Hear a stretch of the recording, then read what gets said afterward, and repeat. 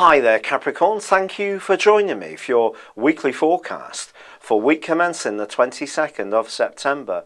Your ruler Saturn continues to forge a really sweet link with Venus, and this influence suggests that there may be one friend who is open to new ways of doing things, but there's something about them that's non-threatening, that you really feel that you can collaborate well together. You may be planning a holiday, you may work together on some kind of hobby, and there's a really nice vibe that goes between you, especially on Monday and Tuesday. Now, speaking of Monday, Pluto in your sign for the last 7 years goes direct after a 5.5-month backward journey. When this particular planet retraces its steps, it's asking us to think very much about power and how we use our power. Now, power can be a very positive thing in terms we can use energies to help other people, we can use energies to stay fit, create a productive lifestyle, or it can be more negative about trying to control other people. Now, just how it's panned out for you as an individual is down to you as an individual. But it's probably given you an opportunity to become much more conscious of who you are as an individual.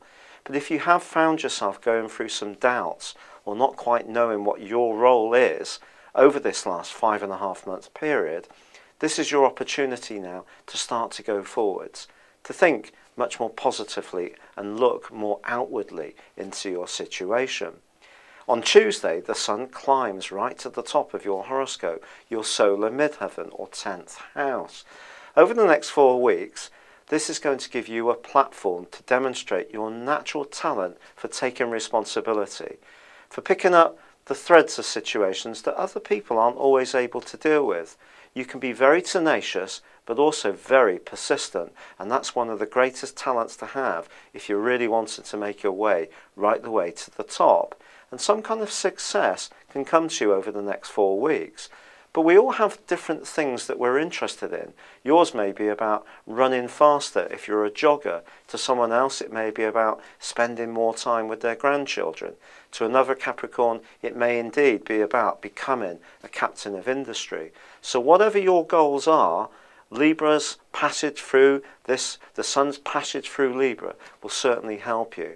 There's also a new moon on Wednesday in this location too.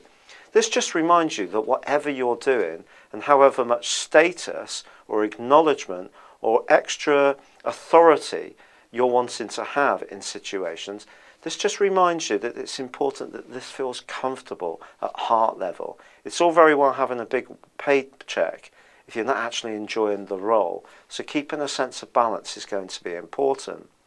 Now, all through this week till Friday, Mars, continuing on from last week, is clashing with Neptune, unfortunately. And this is a tricky influence, particularly for you, because someone linked to your past may be having quite a negative influence on your thinking at this time, and you mustn't let this happen. This is because it's so easy to let gossip or people's hints or pejorative comments kind of get under your skin. Instead of this, you need to stay strong and understand what Mars is doing in its passage through your 12th solar house, which is asking you to tune into any unresolved business. If you do this, you can overcome this particular aspect. If you don't, you may experience a sense of heaviness, a feeling bogged down, that you can't make the progress you want, but it is something you can overcome with determination.